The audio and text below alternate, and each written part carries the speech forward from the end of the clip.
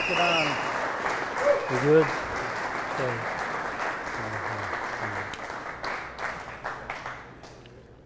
Well, guys, thank you all for giving me the opportunity to be here tonight. It's an honor. I know Calder asked me to share a little bit about what my past has been, and there's a little bit of curiosity as to how I got the name Chicken Man. Well, my heart's desire was to be a farmer. I actually went to the University of Georgia on an agricultural scholarship. And after I finished college, I got into the heavy equipment business and stayed in it for 20 years, but I also farmed as well. And so, can you? Mike's not on? Okay. Testing 1, 2, 3, 4. Testing 1, 2, 3, 4. Can you hear me? No? Okay.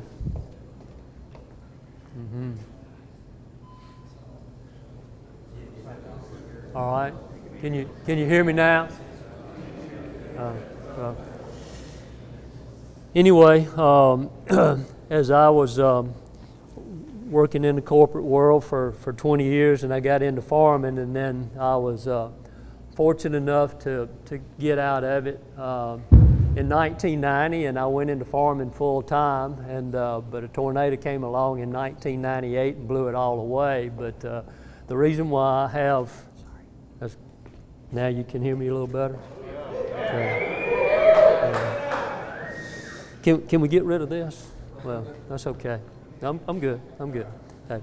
But anyway, as I got out of the corporate world and thought I was going to farm full time, I raised 150,000 chickens, had 2,000 hogs all the time, and had about 150 head of cattle. And so I was producing anywhere from 750,000 to 900,000 chickens a year.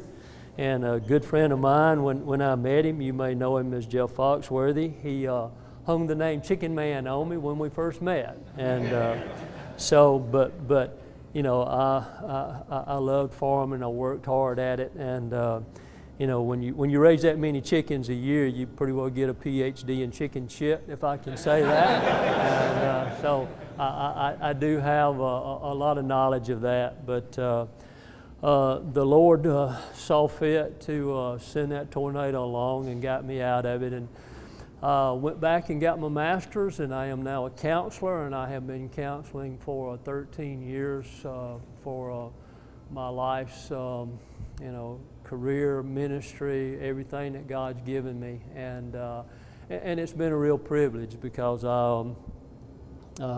I enjoy being outdoors. I love to hunt and fish a lot, and I've got a lot in common with men because of just what I've experienced in my life, and so because of that, I get a lot of men who come in, and we get to talk through a lot of different things in their life issues to try to help them get through them and grow and be the kind of men that especially that where Jesus Christ can be seen in you. And that is primarily my heart's passion, and that's what I wanted to speak to you tonight about. I am old-fashioned, so we'll use something called a Bible, and in a way that a lot of people don't use it like that anymore. But my focus tonight, and I appreciate Calder getting me such a tall stand here tonight, especially when you're 6'3" and you get to do this. But just be honest with you, I really almost agonized on you know, what would be most beneficial to you guys as I share tonight, because I want to share my heart, but I want to share something that is going to be meaningful to you, and I really wanted to talk to you about the personality that God wants you to have, and how you can be the kind of men where you make the difference. But But he just changed my direction to, and let me look at the clock because I'll get long-winded here. But to talk to you tonight about Christianity costing you something. Because there's a lot about Christianity that's a wonderful experience, but Jesus very much wants us to know some things about the cost of being in the battle that belongs to the Lord instead of the one that belongs to you. But if you've got a Bible with you, if you'd like to look it up on your phone, I'm going to be in Matthew chapter 5, and this is where Jesus is beginning to speak to his disciples. And the definition of disciple is a follower of Jesus. And it's very important to know that we begin our journey that way. And this is where we're able to see ourselves in what Christ is saying to us. This scripture certainly applies to your life, even if you aren't a follower of Jesus. But I hope you will consider, what this word can say to you as well. But when we take a look, and I'm going to read through this scripture, it says when Jesus saw the crowds, in verse 1, and this is Jesus beginning what's called the Sermon on the Mount that he preached around an area north of Jerusalem in an area called the Sea of Galilee in Capernaum. And excuse me for stumbling, but I'll be 68 on Monday, so you can tell why I stumble a little bit. But when Jesus saw the crowds, he went up on the mountain, and after he sat down, his disciples came to him. He opened his mouth and began to teach them, saying, "Blessed are the poor in spirit, for theirs is the kingdom of heaven."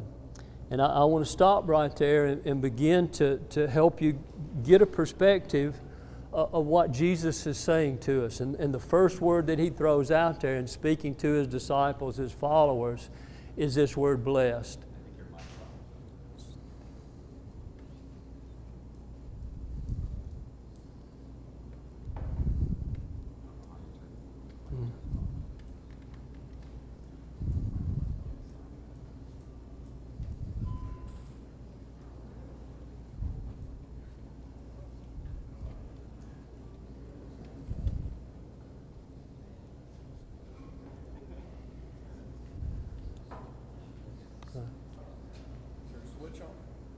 It shows the lights on. Test. Test.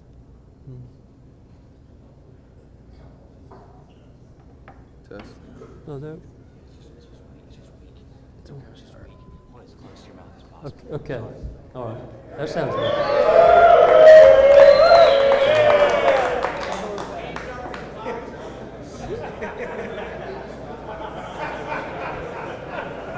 I didn't hear that. But one of the things that Jesus wants us to see in this word blessed is this is a term that you would want to hear. Because as soon as you heard this term, what are you thinking of? You're thinking of the blessing that you would basically receive from a father figure, because my son's sitting here tonight, and that blessing says, here's a meaningful touch on your life that says, you have my favor. And Jesus was wanting to see in this blessing that there's something that he's saying that his Father wants us to know, where first of all, this is a meaningful touch that I put on your life that says you have my favor, when you realize what poverty of spirit is. Because you want to be able to see that your spirit is made up of two very important things, your heart and your will. And your heart's your ability to love and be loved. Your will's your decision maker. And Jesus, right out of the gate, saying to his disciples, I'm blessing you that with you being able to know that your Father's letting you see this about yourself, that you've got poverty in your spirit. There's a sense about what's going on in my heart because of how I've lived in who I am in people, that you basically got a heart that you're living to protect from any more pain, shame, and guilt, and you want to see this about yourself. And when you do see this about yourself, then Jesus wants to take you on a journey of growth and the progression in these Beatitudes. Where then when you see this about yourself, the next thing Jesus says is, blessed are those who mourn, for they shall be comforted. And what Jesus is saying, when you see this about yourself, nobody else can comfort you and grow you through this other than the one who created your heart. Are you with me in that? This is something that Jesus wants you to know about how you've lived your life out. And guys, you know what it's like to carry around a lot of pain, a lot of shame, a lot of guilt. And then as you get blessed and you see this about yourself as a follower of Jesus, and then you mourn over that, the only one who can comfort you in that is the one who created your heart. But what do? We go to other created people and things trying to get some way of getting relief from that. And Jesus says, as you mourn, now you can be comforted, but we're the only ones who can. And then when we accept that comforting, then Jesus goes on to say, blessed are the gentle, for they shall inherit the earth. And here's where Jesus is saying there's something that changes when you realize the poverty that's going on in your own heart and will. I'll basically say this takes you on a journey of how I'm trying to perfect learning how to play defense. And then as I begin to mourn over the things that I've done in my life, and I didn't share, much of my past before I got into it, but I was addicted to porn for 18 years, and I was a very sexually immoral man before I came to know Christ. And in that, did I have a lot of poverty of spirit? Yes, I did. Even as I came to know Christ, I was still struggling with a lot of that pain, a lot of that shame, a lot of that guilt. And as I mourned, I began to see the only one who could comfort me is the one who created my heart. And Jesus is wanting you to see that so that then you're able to see there's a gentleness that begins to happen. There's a meekness, there's a humility that begins to take place in how you see your world so that you what? You can inherit the earth. Because what happens before that? You can work in your ass off trying to get it for yourself. And then when you get it, what really happens? It owns you instead of you owning it. And that happens to so many men, and that's happening in this room here today, in the way that you're living out your life. And Jesus is trying to teach you. Your Heavenly Father wants to give this to you so that you can be able to let it be part of that inheritance and Him blessing you with His favor. So that what you have can be that which you own out of who you are in Him instead of it owning you out of who you are in it. Then as we begin to see this progression, then Jesus moves us into verse 6 where He says, blessed are those who hunger and thirst for righteousness, for they shall be satisfied or be filled. And here Jesus is using the term of that which I hunger for food. I thirst for water. And so as I hunger and thirst, and Jesus is teaching us, there's a sense about this spiritual aspect where righteousness is not so much a right standing before God as your Father, but a right relationship with your Father where you grow into having what? A heart-to-heart relationship with the one who created your heart. Then as you begin to experience, what this is like, then there's an aspect of a feeling here, because now the one who's created my heart is wanting to meet the need of my heart. Now I can begin to grow how? Spiritually, in that way that there's a feeling, there's a satisfaction there that then moves us into verse 7 where it says, blessed are the merciful, for they shall receive mercy. And what is mercy? Mercy is where I'm not getting what I do deserve. Now, grace is where I get what I don't deserve. But mercy is so important where I begin to be able to walk in that aspect of, since I'm not getting what I do deserve, then there's a sense of where I don't want to be a dispenser of throwing people on giving them what I think they deserve. I'm not going to give them what they do deserve. And the person that you're usually hardest on in trying to protect this is yourself. And there's a sense of what Jesus is saying in this blessing is allow yourself to be merciful to yourself. There's a sense of where you're not getting what you do deserve because you believe in what Jesus Christ has done on the cross for you, and Jesus is trying to teach them that as a follower that I am the Lamb of God who's going to take away your sin. And so as he's preparing them to walk in this, and they see this sense of being merciful to themselves, and then they begin to grow in seeing that I'm not getting what I do deserve. And as you begin to look at how this applies in Scripture, there's an aspect, especially in 2 Corinthians 4:1, it talks about you begin to do ministry. Why? Because of mercy. I'm not going to get what I do deserve. And I know I deserve it. But this aspect of not getting it is that which can motivate me into what Jesus then goes on to tell us in verse 8. Blessed are the pure in heart, for they shall see God. There's a sense of what Jesus is wanting us to begin to do as we progress from poverty of spirit. Then we mourn, and the one who meets the need of our heart begins to then let us see this comfort. And then there's that sense of where as I mourn and I get comforted, then Jesus then moves us into this aspect of being able to relate to the things of this earth, where he gives it to you instead of you giving it to yourself.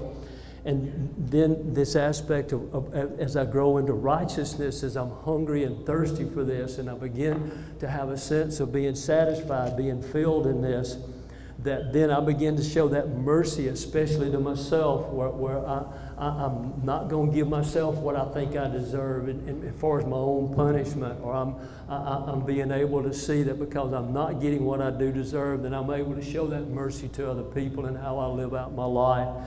And then as we see this purity of heart and we begin to see God, then this aspect of how I share my heart and how I begin to see God, then God allows you to begin to see the heart of other people. There's a sense of where we're so reactive because we're trying to protect our hearts that we're busy reacting to what we see and hear physically. And what Jesus is trying to grow us into is be able to see what's going on spiritually. I think if you're married, you probably got a wife that would really like to see you get an idea about what's going on in her heart sometime. Okay, you say that's impossible. Oh, no, it's not. Okay. And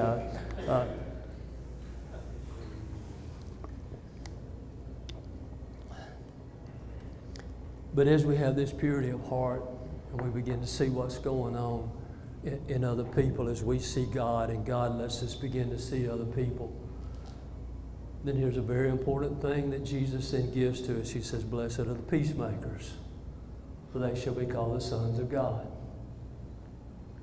When you've got peace with God, you help other people have peace with God, and then people see something in you that ties in with purpose on tap.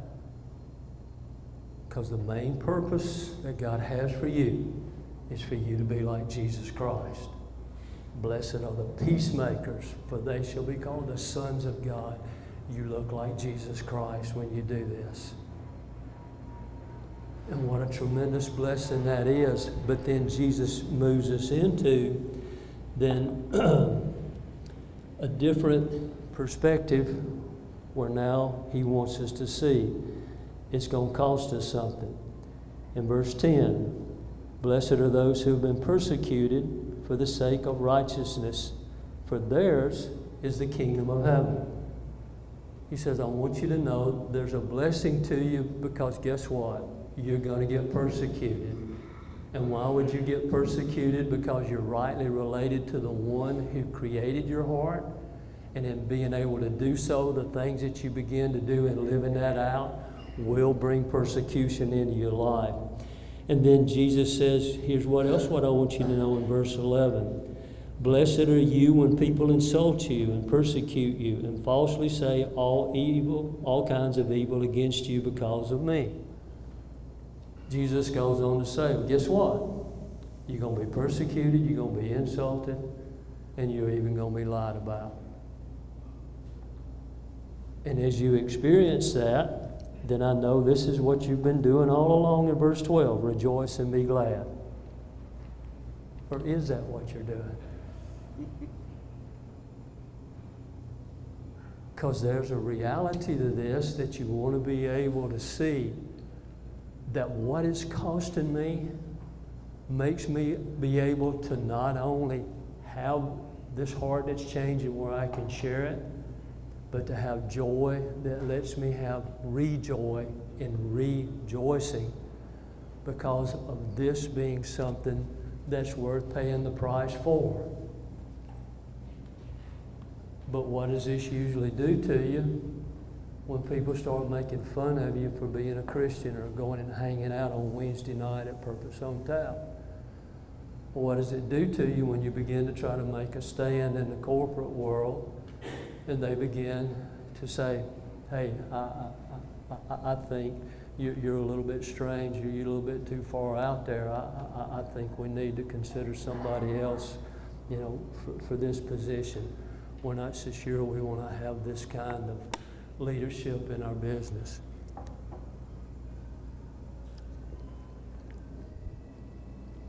And it's very easy for us to move back into that defensive perspective. And then we wind up living out that defensive Christianity where I just go back to holding on to what I got left. Now I want to, if you got your Bible, please turn with me over to Revelation 3.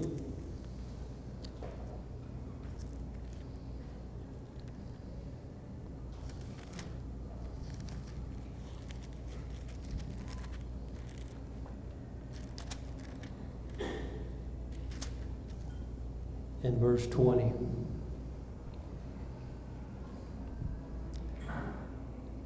The context of Revelation 3 and chapter 2 is where the Holy Spirit's writing to us through the hand of John about the church of Jesus Christ. Jesus calls his church his bride. When Jesus is teaching us in Matthew chapter 5, he's teaching us as his disciples, as his followers. But as we move fast forwarding into, as the church began to grow, it began to be established. There's seven churches that it talks about that's in the area of Turkey today. And those 7 churches, at the time of when John was writing, were beginning to face a lot of challenges where if you read about them, one of the 7 churches, only one of them was really what you'd say, oh, they got it going on. The other 6 were struggling and struggling mightily.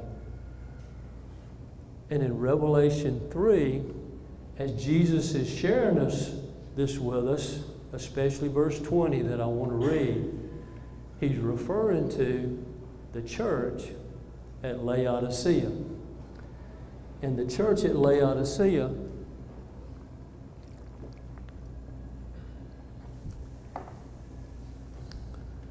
is a church that had a lot of wealth.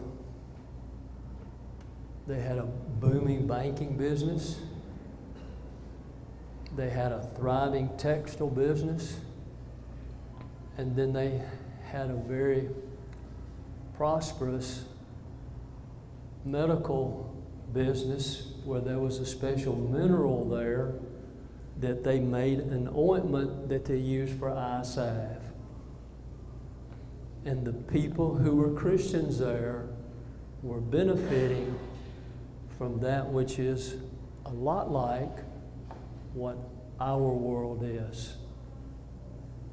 And in having that blessing, what Jesus says to them here is here's what I want you to know about yourselves. You have gotten complacent. These things where you got persecuted, insulted, and lied about have brought you to a place of where you've gotten lukewarm. You're neither hot nor cold. And Jesus says, I want to spew you out of my mouth. And then Jesus says to us in verse 20, as Jesus is speaking to us as his church. Now, let me go back. Jesus refers to his church as his what? His bride. He refers to us as disciples in Matthew chapter 5.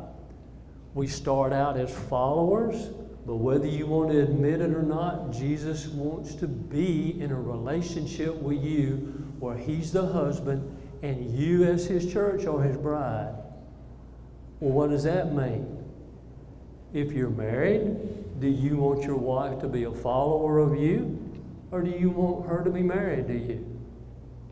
Well, what difference does that make? I like the intimacy of being married a whole lot more than I would want my wife to just be a follower of me. And in that intimacy that we have as a church, then Jesus shows up and says, behold, I stand at the door and knock. What do you think Jesus might be knocking on the door of? Your heart. Why would he want to knock on the door of your heart, especially if you've gone lukewarm, especially where you've gone kind of cold? Why would he knock on the door of your heart? Because he wants to come in and dine with you and you with him. And he says, as I stand at the door and knock, if anyone hears my what? Voice. Jesus doesn't knock like that. Jesus is knocking, calling your name. He wants to have that kind of relationship with you where you hear him talk to you as his bride and says, will you open up the door? If you will open up the door, I want to come in and dine with you and you with me. Well, why is that important? Because it lets you experience something as a Christian that I personally believe very few Christians know. Because one of the things that I very much like to teach is the concept of love that gives you joy and peace. It's the first three of the fruit of the Holy Spirit. A lot of the folks that I get around say, you're like a broken record talking about LJP. But guess what every man in this room is looking for? Love, joy, and peace. And guess what gets in the way of you being able to know that? A heart that's got pain, shame, and guilt in it. Does that make sense? And when Jesus knocks on the door of your heart, Jesus is saying, I want to dine with you and you with me. You ever been to a covered dish supper? You know what I'm talking about? At an old church homecoming type meeting. Have you ever done dinner on the grounds at all? Is anybody old enough to know what I'm talking about? Yeah. Well, I want to tell you something. Everybody brings a covered dish where they have made, I call it built, some of the best groceries you'll ever put in your mouth. What they bring that's in that dish is something that you can't help but enjoy. And when you go to that dinner on the grounds, covered dish meal, you take two things to that. You better bring some groceries. You better bring some food. But the second thing you get to bring is your appetite. And as Jesus says, I want to dine with you and you with me. Jesus knows the covered dish that you're bringing is the pain, shame, and guilt that's in here. And Jesus knows that you got an appetite for what? The love that gives me joy and peace that only comes from Him. He's the one who created it. He's the only true source of it. And He says, as I dine with you, I know you're hungry for my love, joy, and peace. And then we're so glad as we got that aspect of an appetite. Oh, thank you for bringing this, because I'm hungry for this. But here's what I beg you to hear me tonight. We rarely realize that Jesus is just as hungry for your pain, shame, and guilt as you are for His love, joy, and peace. And because you don't know that, you wind up carrying around a lot of pain, shame, and guilt that you don't have to. Christians are the only people on this planet who get the privilege through spiritual growth, spiritual maturity, of being able to grow to where I realize I don't have to carry this around anymore. Does this make any sense?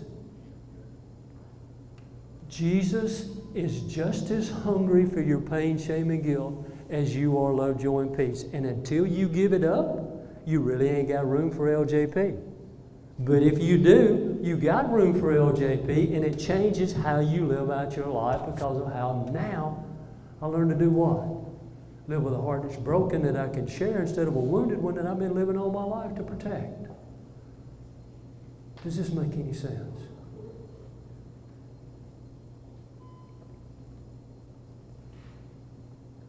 Now, if this does make any sense,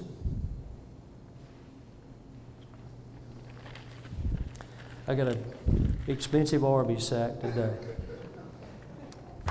My office manager went to Arby's and got lunch for me today. And in this I got some armbands. Now if everybody wants one, there ain't gonna be enough for everybody. And so that's the reason why I'm putting them here, because I want you to know the guy who's talking to you tonight wears one 24 hours a day, 7 days a week.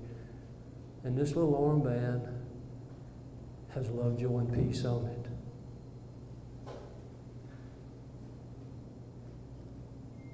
And if this makes any difference to you, then what I'm going to give you the opportunity to do is I want to pray. And if you want to come up here and get you a LJP armband to begin to connect to this, then it'll be your time to come forward and grab you one. If not, that's okay too. But after you do, then I want to share with you something about what this can mean to you based upon what I have shared with you. Lord Jesus, thank you for what you want to do in this time about helping men connect to the true source of love, joy, and peace. There's a lot of guys like me that had a lot of things in their life that gave them joy and peace, and they loved the way it made them feel. But it caused them not to open their heart, to just do a better job of protecting it, living a game of defense and living a game of manipulation. And you want to grow some guys up tonight by letting them know where love, joy, and peace really comes from, to help them begin to have a heart that walks in this truth that Jesus is sharing with us that gives us freedom. So Lord, I ask you to move across hearts that want to experience this love, joy, and peace by them coming and getting an armband if they'd like to have one, in Jesus' name. Amen.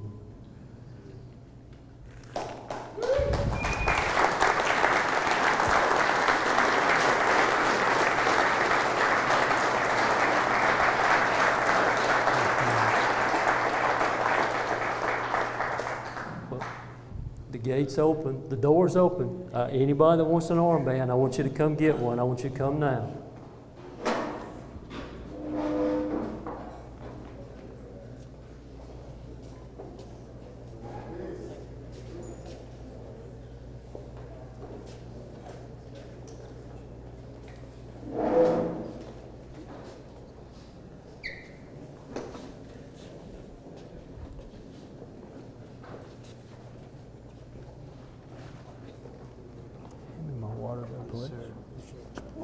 Thank you, man. Thank you. You're welcome. Thank you. You're welcome, bro.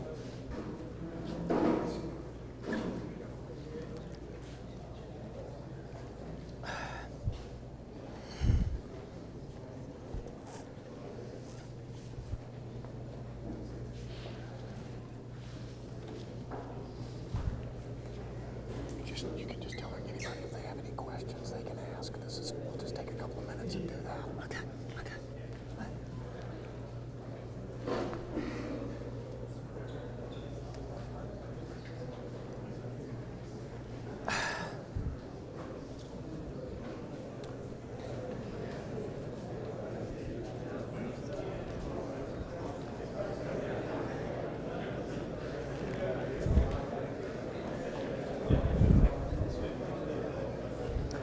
Okay, guys, let me have your attention so we can kind of draw this thing to a close. Goodness, I've spoken way too long.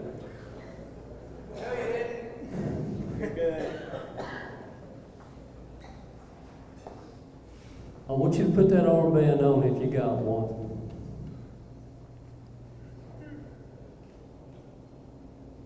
The fruit of the Holy Spirit is love, joy, peace, patience, kindness, goodness, faithfulness, gentleness, self-control. Part of what I also want you to know is most of us have experienced the fruit of the flesh, which is pain, shame, and guilt. I see the day with fear, anger, and anxiety, where I live out my life in fight, flight, and freeze. And Jesus wants to free you up. By what? You knowing where love, joy, and peace come from.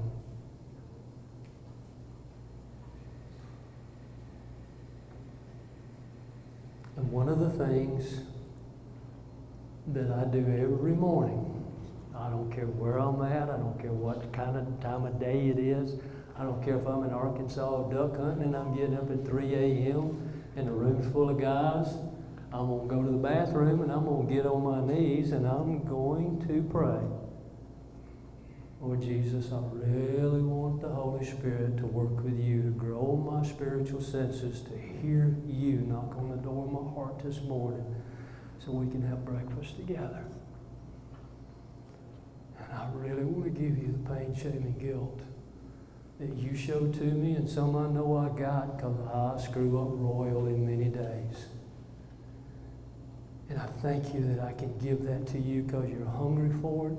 And now I know you're going to give me love, joy, and peace. It gives me a heart that I can share. I can have the offensive game to be in a battle that belongs to you, even if I get insulted, persecuted, and lied about today. And I do that with my first waking moment. The guys that are in the Bible study have heard me share this many times. And I'd like to share with you an added benefit to this. A few years back, we were at a New Year's Eve party, my wife and I were, and one of the ladies pulled my wife aside and said, "Hey, Ronnie goes out to Arkansas and hunts by himself a lot. How do you know he ain't got a chick on the side out there?" And she says, "Well, let me share something with you about my husband. His first waking moment every day I see him get on his knees. And I know what he's doing. He's connecting for love, joy, and peace, but also to be able to see the day with patience, kindness, and goodness instead of fear, anger, and anxiety, so I can have the heart and mind of Christ. But the one thing I know about my husband when he's doing that is he's dying to go pee.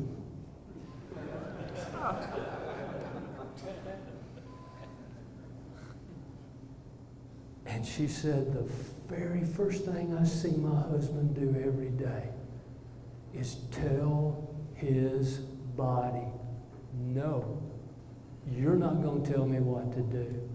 I'm going to tell you what to do. We're going to pray before anything else happens to connect with who I am in Christ as I begin my day. That's an added benefit to what living this out can do for you. Now, the reason why I had this made out of stretchy material, have you got it on? Do you have it on your wrist? Now, let's say you get out here in traffic on Interstate 85 or 75 or 285 or 400, and somebody cuts you off. Guess what you'll lose almost immediately? Your love, joy, and peace. And the reason why I had these made out of stretchy material is so you can to remind yourself of what? I just stepped out of who I am in you, Jesus, to who I am in people, and I'm looking to good traffic for my love, joy, and peace instead of you. Thank you for the pain that reminds me of what's about to set back up in here, to where I go back into that which I don't want to go to, where I'm living in who I am in people instead of you. Does that make any sense? Okay, guys. Thank y'all for listening to me tonight.